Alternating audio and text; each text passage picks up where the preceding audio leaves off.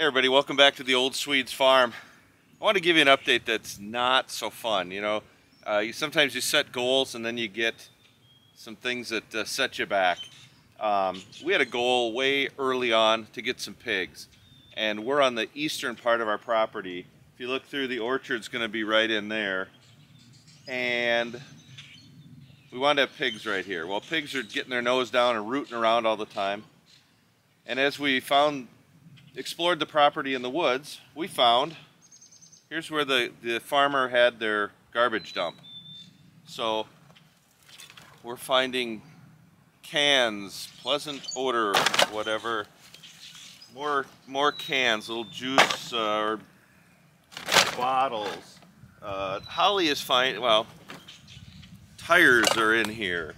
I swear by the end of this whole production, Holly's going to have an entire car put together. So I just pulled out some big gears, and there's a machinery belt, a door, the grill, all sorts of parts from a vehicle. Most of the stuff we're finding in pieces, really rusted, jagged cans, bottles that are busted up. It's really discouraging, but I don't know. We're looking at this now as a 2 or 3 year project. Every week come out, get one bag of garbage. We're keeping all these bags. One bag of garbage and throwing it out.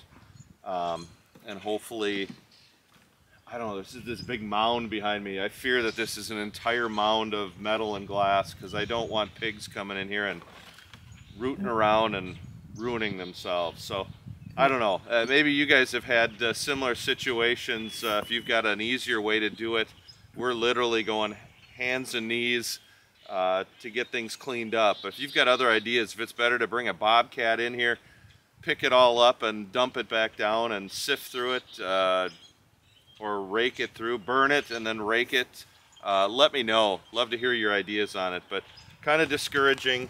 Yeah, just glass and stuff, mostly pieces of glass. Anyways, not a fun update from the farm, but an update nonetheless. So if you got any experience, let me know. Thanks everybody.